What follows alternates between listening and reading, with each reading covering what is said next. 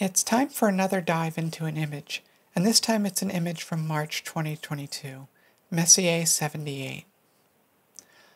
Orion has all but left our sky for the season, so I wanted to take this moment to wish it farewell and talk about one of the jewels of Orion, M78.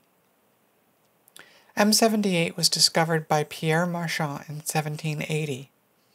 Later that year, it appeared in Charles Messier's list of things that are not comets. In an eyepiece, M78 appears like a gray smudge, but then most deep sky objects look like gray smudges in the eyepiece, so that doesn't tell us too much. Here's an annotated version of my image. M78 is actually a relatively small part of the picture. It's the brightest of several reflection nebulae in the image. We also have NGC 2064, 2067, and 2071 hanging out nearby.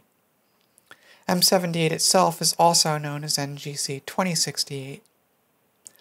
But other catalogers apparently wanted to leave their stamp on the region. We also have LBN 938 and 939, as well as VDB 59 and 60. We even have a galaxy annotation for PGC 3085073.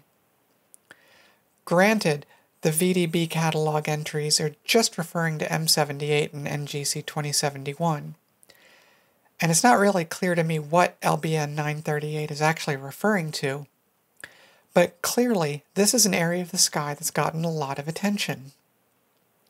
So, what's all that attention for? First, let's zoom out for the bigger picture. M78 is in Orion, as we said. If you draw a line from Alnitak to Betelgeuse, M78 is about a quarter of the way up, just east of that imaginary line. Orion is one of those places in the sky where a lot seems to be happening. The reason for that is the Orion Molecular Cloud Complex. Try saying that 3 times fast.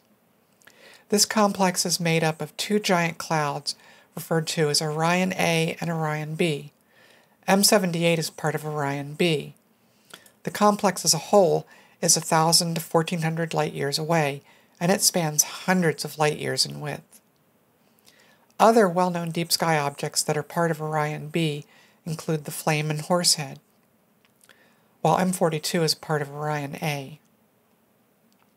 In our earlier video on the Flaming Star Nebula, I speculated on the possibility that it and the tadpoles might be part of the same cloud.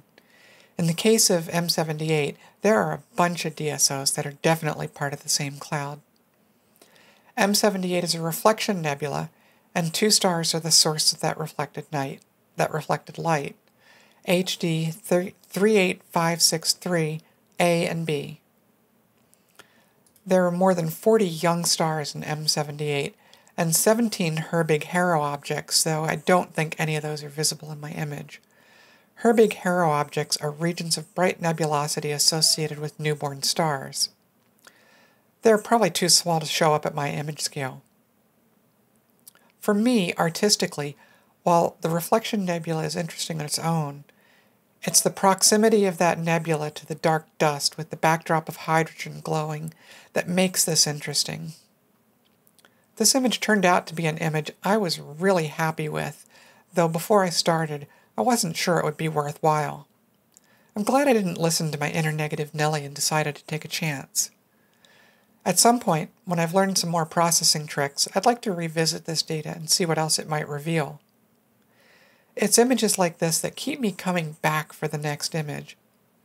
I love looking through the eyepiece and letting my own retina collect the photons. Being under the stars and peering through the telescope is an almost meditative experience, and one that I don't get to do often enough. But imaging lets me see the universe in more detail than my own eyes allow. Both experiences end up taking my breath away, but in different ways. So until next time, clear skies.